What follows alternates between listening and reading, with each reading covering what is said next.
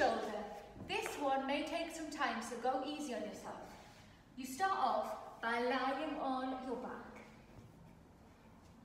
making sure the pelvis is tucked under so all the spine is on the floor. You're going to raise your legs, hold them on the backs of the thighs, and you're going to slowly begin to rock. Gaining more momentum.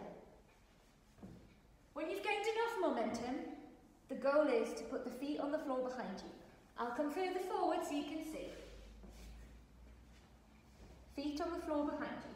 So arms go fingertips facing the other wall. So you take some deep breaths here. You should feel it in between your shoulder blades. You may even feel a stretch in your calves. Now, if that's comfortable for you, if you get there, the goal is to bend the knees over your face.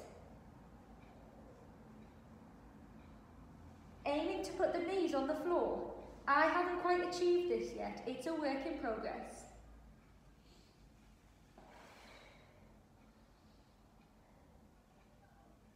Making sure to slowly come out of this. You can use this as an extra core exercise. Engage the abs, keep the legs straight, and slowly come down through the spine.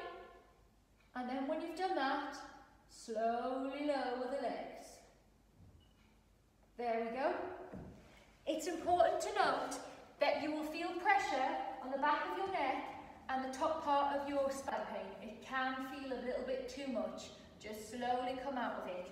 If you can't get your legs over your head, I just want you to practice coming up like this. Use your hands on the crevice of your spine and just stay here.